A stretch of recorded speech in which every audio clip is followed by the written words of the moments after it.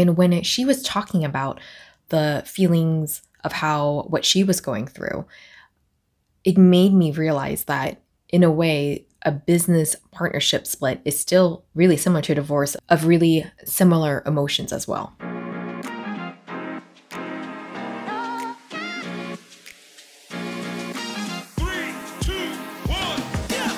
After leaving the corporate 9-to-5 grind, I became the boss of my own spiritual business, helping others explore and navigate the human experience from insight, wisdom, and lessons learned along the way. Today, I help aspiring spiritual entrepreneurs gain the confidence to share their gifts with the world. Welcome to the Happy Healing Shop podcast. I'm your host, Trang Pham Nguyen, and each week we'll dive into incredible stories of strength, resilience, and transformation. So, if you are ready for some serious breakthroughs, laughs and tears, and stories that will inspire you, you are in the right place, my friend. Let's get started. Hey, welcome back.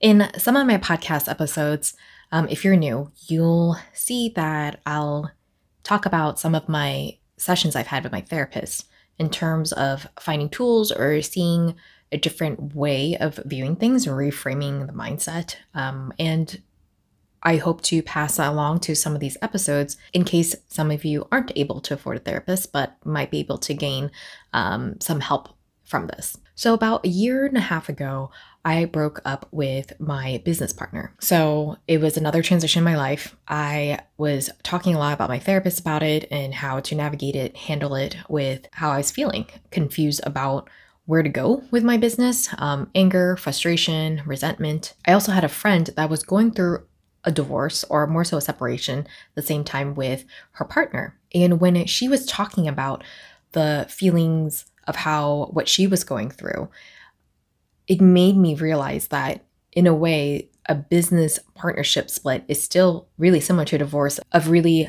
similar emotions as well. So during this time, I had no idea what to do with the Happy Healing Shop and how to move it forward. And so I joined a group mastermind program. It helped me a bit strategize on how to move forward with Happy Healing Shop, what offers I can have. The women that were in the group, some of them had businesses, some of them didn't. They were going through personal things in their lives. Overall, with the theme though, we were all going through transitions in our lives. And I would say a couple months later, when we've been doing a lot of the work, you can see everyone's energy start to change, or they start to be in a different place, in a better place. And one person commented that she saw that I was no longer in a victim mindset anymore. And I remember thinking to myself, wait, what?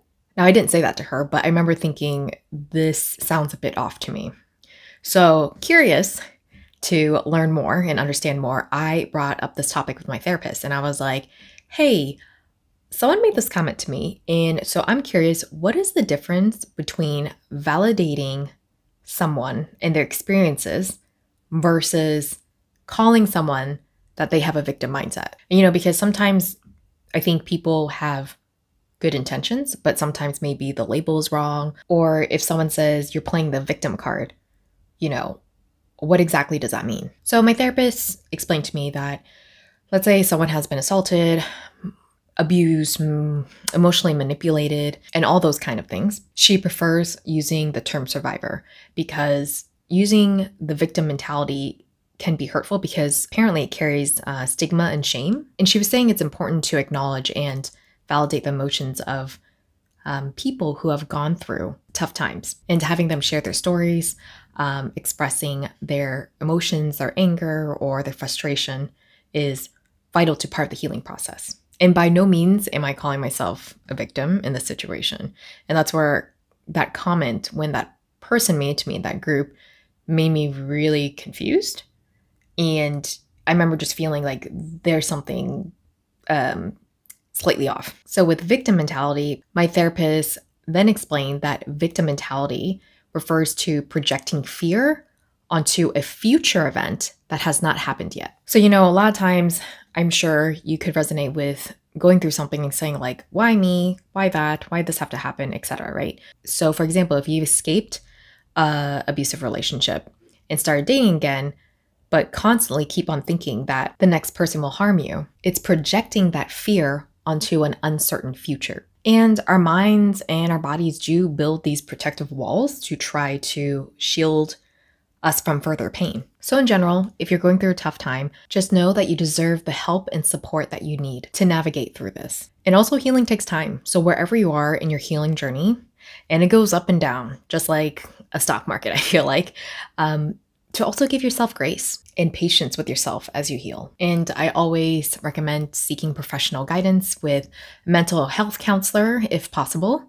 And I'll include a few resources down below in the show notes. And if you're looking for a community to feel safe in to heal, I invite you to join the Happy Healing Club, which is my membership that has healing events, workshops, guided meditations, happy hours to connect with other people, get support from myself, and also get a digital copy of our self-healing shadow work journal to help you do the inner work. We also have online classes and free resources at thehappyhealingshop.com. Again, I will link all those down below in the show notes. I hope this episode helped you. Let me know what you think about it. I know it might be also possibly triggering for some people. And finally, don't forget to always shine your light brightly and to share your story, because you never know who it can help, give hope to, or inspire to create a change in their own world.